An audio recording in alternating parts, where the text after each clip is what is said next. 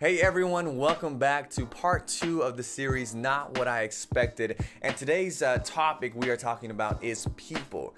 God, these people are not what I expected. These are not the people I expected to encounter throughout this year. How many of us, right, throughout the year made maybe new acquaintances or met new people or maybe lost some people due to sicknesses or other reasons or people that we just disconnected with, or maybe because we've been home so much and been able to be on social media and had the phone or email next to us, we were able to reach out to those that we hadn't talked to in a while. 2020 has been an up and down year, right? With so many crazy things going on. But I think it's been a great time for us to be able to connect, to really stop from our fast-paced life and connect with people.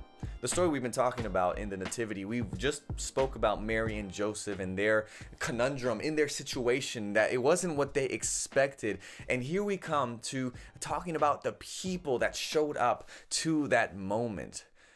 We're told in the book of Luke that the angels were moving around and flying around looking to share the good news that Jesus, the Messiah, had just been born to Mary and Joseph. And as they're looking, it seems as though there's no one in the whole city that is looking or waiting for the Messiah.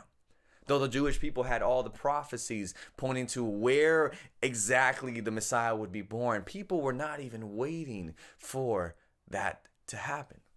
The angels then come upon a field where there are some shepherds that were tending over their flock. They're watching over their sheep. And as they're there, it seems, and we can tell that they are praying and probably talking about the prophecy and saying, is this the time? Are we close? The angel shows up. And the first thing that always gets me that's super funny is that the angel says, don't be afraid. Of course, if an angel shows up to you in its light, in its glory, the first thing you do is you're going to be shocked and afraid. And the angel says, don't be afraid.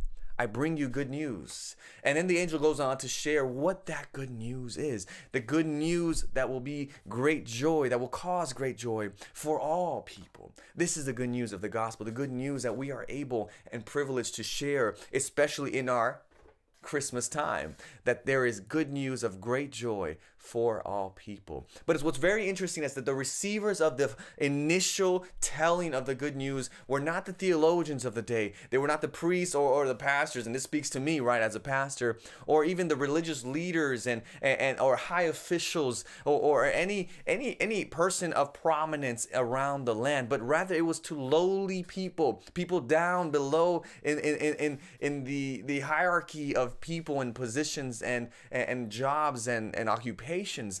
The angels show up to shepherds to tell them the good news. And the reason they show up to shepherds is because they were willing to listen. They were waiting expectantly for the Messiah. And so as we look in the past year, I'm thinking to myself, what do I do when the people God brings into my life aren't the people you wanted in it? Can you imagine Mary and Joseph? They look around, everything is full in Bethlehem, and they expect someone to come. They're maybe thinking of a delegation or some high up people, the priests and the prophets, to show up and run and say, he's here. But instead what they have is some smelly old shepherds, maybe some young boys, right? Or some older, a mixed crowd showing up to see if this is truly the Messiah. They're surprised and they're probably thinking, God, this is not the people we expected to show up to welcome the King of the universe, the Messiah, to this world. What do you do, right?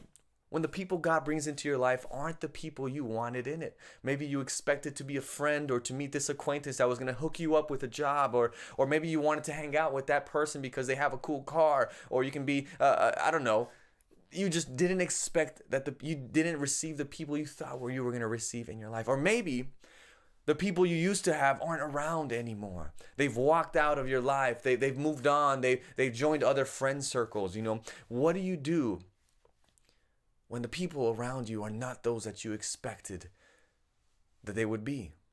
If allowed, God will surround you with people that will help you excel, that will help you grow, that will help you in pushing you to connect deeper with Him. And so I want to challenge you for the rest of 2020 and the rest of the next year that we're embarking on, that who knows what is over there and what people are waiting for us to encounter and dialogue with and connect with. I want to challenge you to surround yourself with people that want to be there.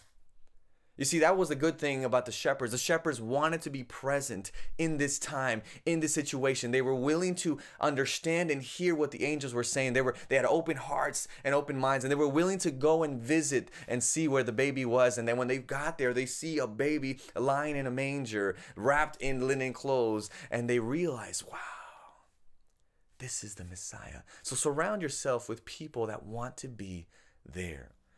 I want you also to surround yourself with people that desire to live like Jesus, because what that will do is that will encourage you to also live like Jesus. When you're surrounded in a group, you will be that lives a certain way, you will be encouraged to live that way as well. I want you also to surround yourself with people that are driven and that will hold you accountable. The people that have a drive to be great, to become good, to share love and to serve others, because that will encourage you and help keep you accountable to do the same exact thing. Surround yourself with people that love Jesus more than anything else, more than pursuing this fancy clothes and cars and makeup line, more than being viral on TikTok or Instagram. More than anything, surround yourself with people that love Jesus. We have a saying in Spanish that goes like this: Dime con quién andas y te diré quién eres, which translated to English means tell me who you surround yourself with and I'll tell you who you are. You see, the people that surround us, the people that make up our group and our company that we identify with and hang out with and spend life and do life with, really begins to shape and mold us. See, the only ones who received the first announcement of Jesus' birth were those waiting for it. So I want you to think for this next couple of weeks and time as we're closing up 2020, think of those who helped you get through this year. You've done it already in last week's video, talking about last year and seeing the ups and downs, but I want you to look back in the year and see who was there to help you get through the year.